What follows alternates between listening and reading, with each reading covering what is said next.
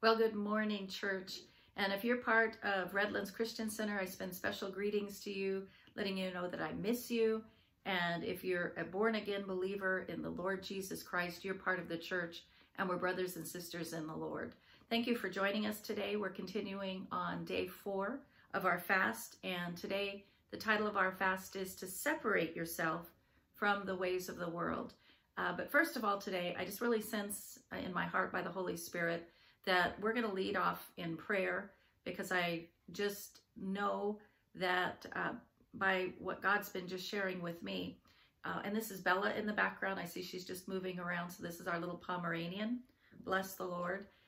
So anyway, I just want to pray with you this morning, because I sense in my heart that so many people are just struggling with what's going on in their lives, different circumstances, prayer requests that have been coming through.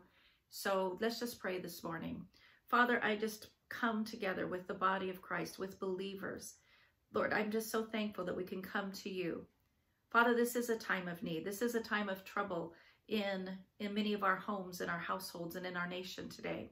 But Lord, we can always come to you in prayers and supplications, intercessions. Lord, knowing that you hear us, knowing that your word stands and gives us authority to take our place, seated together with Christ in heavenly places, where we're far above all principality and power and might and dominion and every name that is named. So Father, we take our seat of authority and we pray for our president, Father, our vice president, and those in authority over us, as decisions are quickly being made that impact every single citizen of the United States of America and all the nations in the world, Lord, because it's not only impacting us physically and socially with this illegally crowned virus, Lord, that we come against in the name of Jesus, but Lord, it's impacting our households, our economies. So Lord, we just continue to stand with those in authority, Lord, that they will hear from heaven, they will have wisdom from on high, and they will make good, godly decisions. And Lord, you will continue to make crooked places straight. We know that the devil has come to cause harm, to cause destruction, to cause chaos. But, oh God, you came to bring us peace that passes all understanding. So right now I stand and pray with every person that comes and listens to this video. I stand and pray with every person that's joined to us in the body of Christ at Redlands Christian Center, all of our families, our loved ones, our friends. Father, we plead the blood of Jesus and thank you for your angels today. And I'm asking, Lord, that you send your angels to minister to every heir of salvation, to bring a calming, that peace, that shalom, that where there's nothing missing and nothing broken. Lord, that you continue to meet our needs according to your riches and glory by Christ Jesus. And Lord, I just thank you that you are with us every step and you're bringing us through safely to the other side. And Lord, as we continue in our fastings and in our prayers, you continue to hear from heaven. And we just thank you, Lord, for a supernatural move of God to arrest and stop this virus from spreading throughout the world and bringing destruction to lives. Lord, we thank you that you bring order back into our lives, and you, again, just bring us into that place where we can rest and trust in you. So we give you thanks, Father, in Jesus' name, amen, amen. Well, let's take a look at our fast this morning. Again, this is day 4 of fast from Redlands Christian Center, and you can find our fast and our devotions and the scripture reading and all the information you need on our website at redlandschristiancenter.com. And while you're there, if you could subscribe and let us know that you're participating in this fast. We like to know who we're joining with in this time of separating ourselves from God unto his plans and in his purposes. So praise the Lord, day 4, separate yourself from God. And the commentary, and I'm going to read it today. Yesterday we just did a shorter time, and so today we're going to read it and do a little bit more of our study together. And it says, as the Israelites began rebuilding and settling in after their exile, their leaders realized that the people who God had delivered and brought back into their land were looking more and more like the ungodly settlers who had taken over their land. And so that's an interesting thing that we find ourselves when we look around today, and we ask the question, does the church look or act differently from the culture of the world today? And I think that's something that we need to, all of us, take the time and examine our own lives during this time of separation, where we're separating ourselves into fasting and praying to God.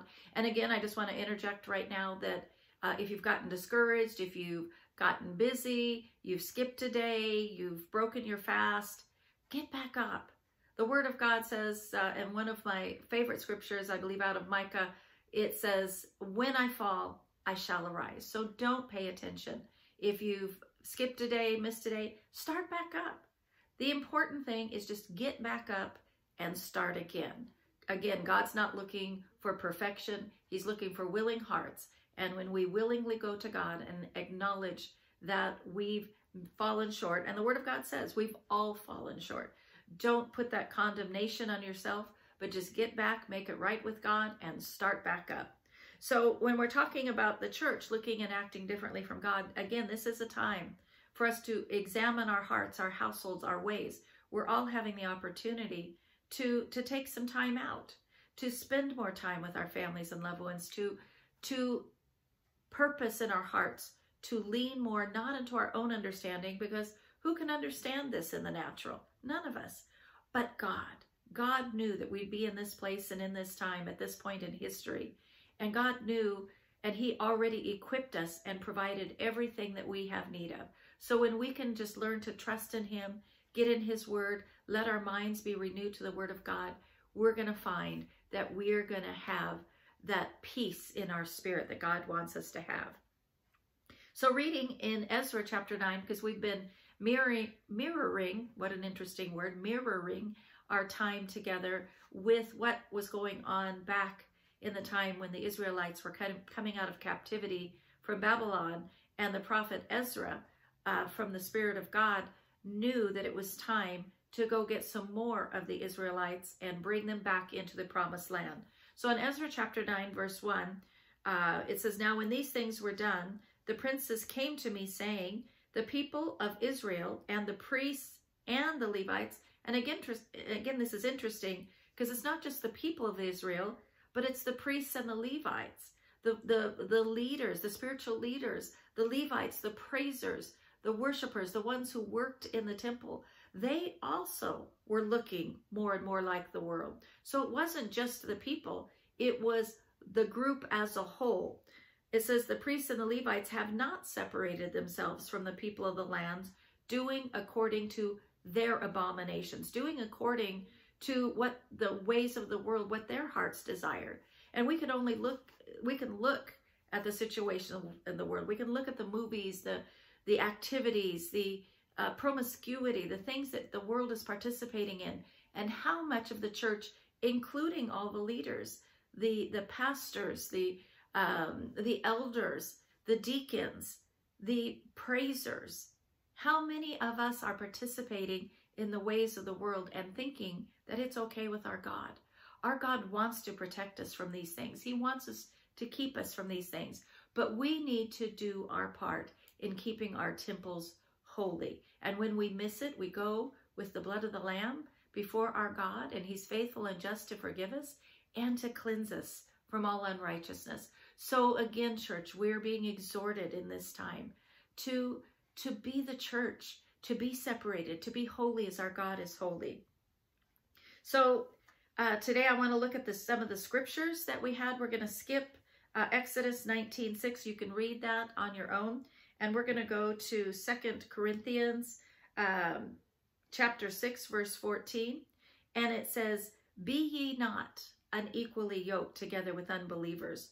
For what fellowship hath righteousness with unrighteousness?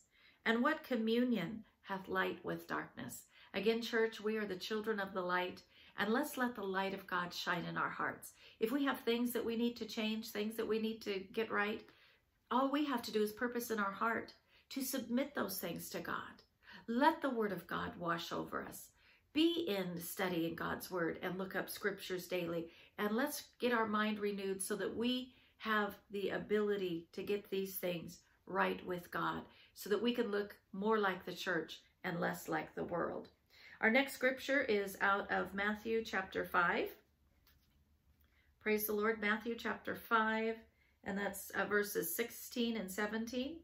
So let's turn there. And it says, this is our daughter Tara's, one of her favorite scriptures that she memorized as a little girl, and it's her favorite scripture today. Let your light so shine before men that they may see your good works and glorify your Father which is in heaven. Think not that I am come to destroy the law or the prophets. I am not come to destroy, but to fulfill. So Jesus came to fulfill the law so that we could live in his grace and his mercy. And we're just going to let the light of God shine. Remember, the world needs to see our good works.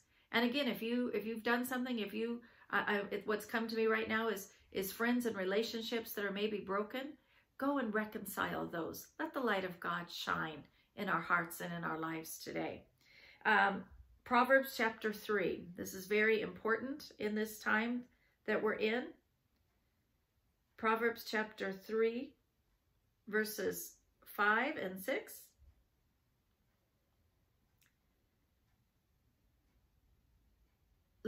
Let not mercy and truth forsake thee. Bind them about thy neck. Write them upon the table of thine heart, so that you shall find favor and good understanding in the Lord, in the sight of the Lord and God and man.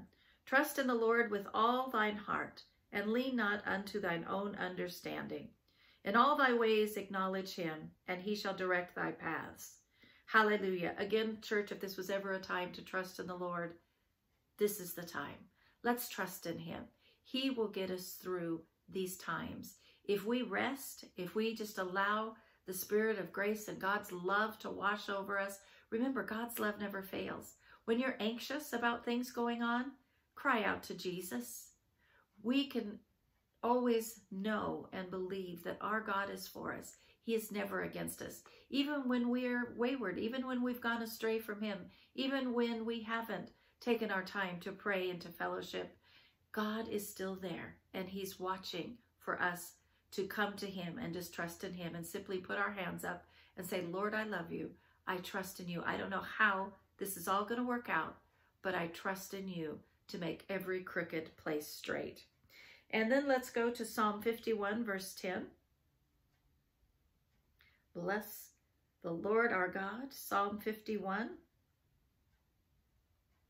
and verse 10. Oh, Father, let this be our prayer today. Create in me a clean heart, O God, and renew a right spirit within me. Cast me not away from thy presence, and take not thine Holy Spirit from me. Restore unto me the joy of thy salvation, and uphold me with thy free spirit. So praise the Lord. That could be our prayer today. Create in us clean hearts, O God. Let us not look like the world, but let us be separated and cleansed unto you. Let us, as we continue our time of fasting and prayer, let us draw near to you. And Father, when you said in this scripture by the psalmist, take not thine Holy Spirit from me, your Holy Spirit is always with us, because we see in the New Testament that you never, never, never, never leave us, nor do you forsake us. So Lord, I just thank you that we're finding joy in today. And as believers, we can find something good to thank God for, something good to praise God. There may be things going awry. You may be facing financial pressures. You may be facing just depression, being at home, being separated, not going about your daily routine. It is unsettling, but we can always settle into our God. We can always praise him for the goodness of what we have. We have homes, we have blessings, we have abundance of good things in our life. And I wanted to share with you, Pastor Tara shared with us, as you know, we have our sign in front of our church, and we're always looking for ways to minister to the people, for giving people that drive by our church. And we're at a very busy intersection, so we get lots of people driving by. And there's a couple of sign quotes that Pastor Tara saw and she sent in, and I want to read those to you today. It says, for every Goliath, there is a stone.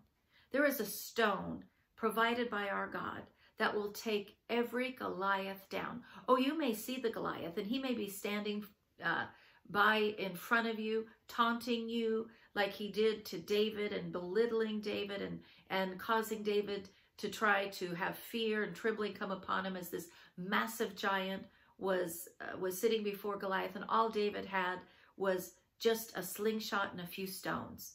You know, it doesn't matter what we have in the natural to fight the enemy with. We have our God, and if God before us, who can be against us? So you believe God for the right stone to defeat the Goliath that may be facing you today. The other sign quote is if prayer was your job, would you still be employed? And we can each ask ourselves, if our only job was to pray and to speak God's word all day long for at least an 8-hour shift, how many of us would be employed? And I know we can't spend constantly, 8, 10, 12 hours in prayer, but we can take time out of most of our moments of the day just to acknowledge God in all of our ways, to seek him, to ask him for wisdom, to seek the mind of Christ. And for those things that are perplexing in our lives, we can just say, God, this is so perplexing to me. I don't understand it. I don't know which way to go. But we can then take the opportunity to say, God, I'm not going to lean to my own understanding, but I'm going to trust in you. So I am trusting God for you today, to have a blessed day, to be strong in the Lord, in the power of his might, to rest in the comfort and strength of him, and to let the love of God wash over you. So church, tonight, I want to remind you that not only have we been praying for you, but thank you for the prayer requests that you've been sending in. We're going to have service tonight from 5 to 6. So if you can join us live, we would love to have you submitting prayer requests to us, offering your prayers unto him, prayers of agreement, because together we're stronger than we are individually. So pray with us tonight from 5 to 6. We'll be live on Redlands Christian Center. You can find us on Facebook. You can find us on YouTube. Also tomorrow we're going to have service from 9:30 to 10:30. So hopefully you can join us for that. And again, we're making ways to interact. So continue to comment to us, to write in prayer requests, to let us know you're there, because we want to stay connected during this time, because we are the body of Christ. Prayers and blessings to you for this day. Amen. We'll see you at our services, and we'll see you on this time of video tomorrow for day 5. Blessings to you.